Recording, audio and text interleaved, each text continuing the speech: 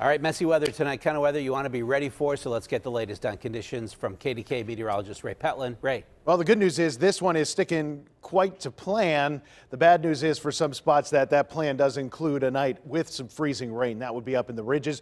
The changeover from freezing rain to rain is trying to occur. At least that's how it's showing up on the radar right now in Pittsburgh, although the North Hills does still have that spotty freezing rain that is going to continue to progress northward through the night. Now you go south of town and we have this rain, and in some cases this rain has been heavy at times. Still steady from California to Uniontown and Bullskin, but you go up into the ridges, and once you get to Somerset, outside of Ligonier, outside of Uniontown, this is where we start to see that freezing taking place. And we are getting some freezing reports coming from areas as you get up into the ridges and as you go up north as well is Newcastle. So winter weather advisories for our communities up to the north till 10 a.m. I think that is going to expire earlier than that. And until 7 a.m. we have the ice storm warning for the ridges, where they're going to see more of a prolonged period of this freezing rain.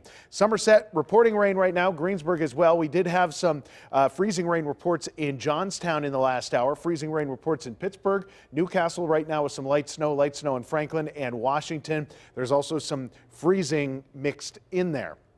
Wet here in town. You can see just a soggy setup looking across the Allegheny. And when it comes to ice amounts, we're going to see the bigger numbers trying to come in from the ridges. Up to the north, spotty, but enough where there could be some issues with traveling, especially on elevated surfaces like bridges, on and off ramps, back porches. Just be careful before you step out. If it looks wet, make sure it's not icy.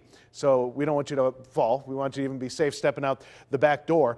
Now, when you see here, the rain is going to continue to inch northward. So in the next couple of hours, this will be getting up to about 422. And then by the time we're at 4 a.m., this is going to be up along I-80. But in the ridges, this sticks for a while as that freezing rain. And that's why we're going to see a little more issues arise from that, with potentially some power outages and very slick travel with that being the case. Now, by the time we're getting to 7 a.m., a lot of this precipitation is starting to shift out of here, which is good, and it will continue to do so, and will dry up with falling temperatures into the afternoon.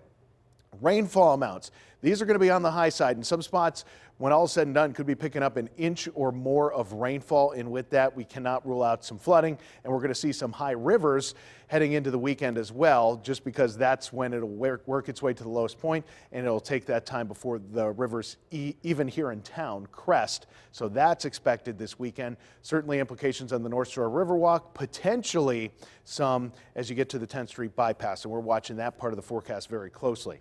Now, tomorrow, once we get towards mid-morning, we'll be able to drop the first alert weather day, and then through the rest of the weekend, we should have quiet weather attached, partly cloudy skies and warming temperatures right into Sunday. Next week, we bobble a little bit temperature-wise, but we do find Tuesday to be mostly cloudy but dry.